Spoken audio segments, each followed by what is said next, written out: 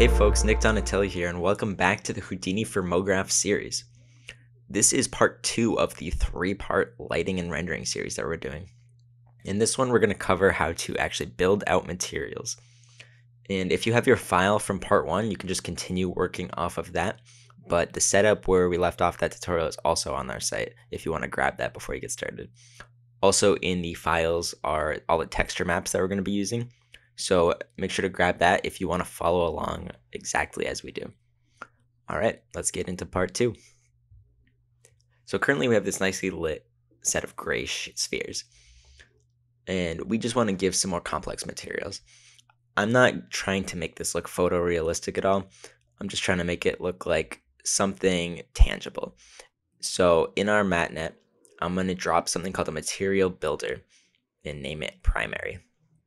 I'm going to drag this onto our main sphere. So inside the builder, you can actually build out custom shaders. And you could do this on the upper level as well, but doing it inside the builder actually allows you to just package it up into one node. Makes things cleaner and easier to copy around. So I'm going to just start with a principled shader and hook the output surface to this shader. And hit render, and you can see that all we did is make our main sphere darker, since by default this ships at a 20% gray instead of the 50% gray we made. You can adjust all these options to achieve different looks, but the main ones I touch for motion graphics work are diffuse to change the base color, roughness, which adds some variation to the surface's specularity, and then bump to make it feel like it's not perfectly smooth. So let's just start with color. I'm going to drop a texture node and select the file that we have called shapes. Note that this works because I already have UVs set up on the geometry, which you do need when you're working with texture maps. Now I want to change the size of the shapes. So you can drop down a bind set to 3 float vector, type UV, and plug it in at the top of the texture node. And now I'm going to drop a multiply constant and set it to 1.5 so that it repeats and scales down the overall look. Next, I want to add color so it's not just black and white. So I'm going to make a ramp parameter and name it ramp base. Then if you hop back up, that's where you can actually adjust the ramp. So I'm going to give it a ramp from purple-ish to a red gradient. Nice. Now I'm going to pause the render and show you here in the main object that I have this dist attribute, which you can see if I hook up to the CD, it's just a ramp from this one point that I chose to the base, like all around the sphere. So we actually want to use this attribute to be able to change the material. And I'm going to disconnect it from the CD and head back over into our material builder. So we're actually going to blend between 2 textures. So I'll drag this texture and ramp setup that we have. I'm going to rename the ramp to ramp gap. And I'm going to attach that to the diffuse now just so we can visualize this new texture. I'm going to grab that circles grid texture from our folder. And I'm going to hop up and adjust this new ramp.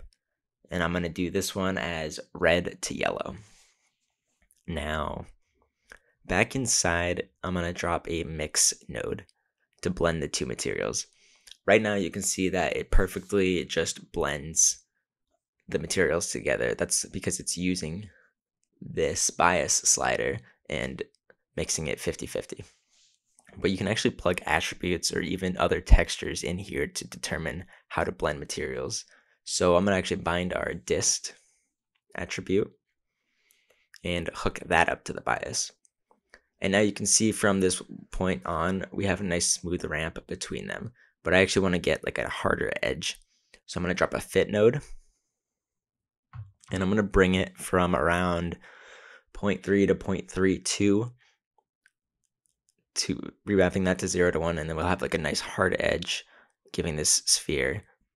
And now the last thing I want to do is I don't want the blend between the two shaders to be so perfectly round. So I'm going to drop an anti-aliased noise and attach the P to the surface globals.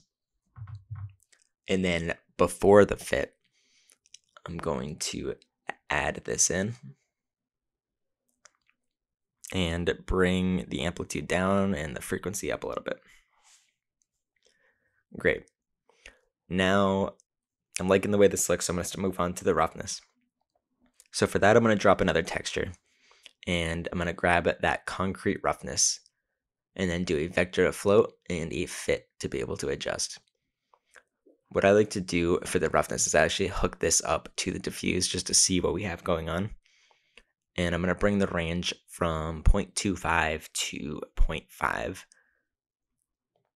Now, to explain how roughness works, a value of 0 means that it's going to be perfectly smooth. It's going to reflect things without, you're going to see them like a mirror. And with a value of 1, it's going to soften those reflections so that the highlights are less distinguishable. So what's black here is going to be the most reflective, and what's white will be the least. And I want what's currently black to actually be soft. So I'm going to set the 0 to 0.45, which is pretty soft. And then the white areas, I do want them to be a little reflective. So I'm going to make that around 0.15. Now, if you hook that up to the roughness and hook back our original diffuse, now you can zoom in here on the highlights. And if I screenshot and unplug the roughness, you can see that the roughness map is doing, just kind of breaking up the sharpness and making it less even. So next we're going to do normals or bump. So these add some bump onto the surface, but they don't actually displace it. So in the bump and normals tab, you click enable, and by default it's set to normals as opposed to bump. Normal maps work better than bumps because they store the direction which the light should hit, whereas bumps are just a black and white map up and down. They typically look a little faker. So I'm going to grab that concrete normals map we have, and again, doing a screenshot and comparing, you can see that it just adds a bit of unevenness to the surface, making it feel like you could actually run your hand across and feel something. And the last thing I want to do on our main sphere is add some dimensional separation between the red and purple areas. To do this, I'm going to use displacement. So I'm going to make a displacement node, hooking the P and the N up to the globals, add a fit node after our remapped dist, and attach it to offset. Change the type to bump, and attach that to the displacement output. I'm just looking for something subtle, so in the fit, I'm going to change the max to 0.05. And I am liking this. It just gives us a nice separation. And I'm going to call that good on our main sphere. So now let's hop back up and make a new material builder for the small ones and drag that onto those. I'm going to go inside our first material and grab the principled shader and the roughness setup, since I just want to use what we already set up there in the small ones. So I'm going to copy that and paste it into our new builder. And I want different colors on the sphere, so each of these are different solids. Now in my setup, I assigned each one a random value based on ID. So I'm going to bind in the ID. And if you just add a multiple constant, that way we can use that as a seed later on, add a random node, and then a ramp, and hook that to the diffuse. Now I'm going to pop out. I'm going to change the interpolation of both of these colors to constant. And now I'm just going to add a few colors, some purples, maybe some red, some yellow, just whatever you want. But the way this is going to work is, since it's completely random, you're basically setting up a percentage of how much of each color you want as you slide it. Now I want the materials to feel slightly different between the different spheres as well. So I'm going to copy down the multiply constant and the random, and I'm just going to change the seed. And if you hook that to the metallic attribute, you can see that we actually start to get some of these metallic looking spheres, but I don't want it to be such a smooth ramp of kind of metallic, very metallic. I want it to be all or nothing essentially. So I'm going to do another fit range and fit it from 0.8 to 2.9, and so that we only have a few that are metallic. Now, one last thing I want to do is, you can see in my render these little glints.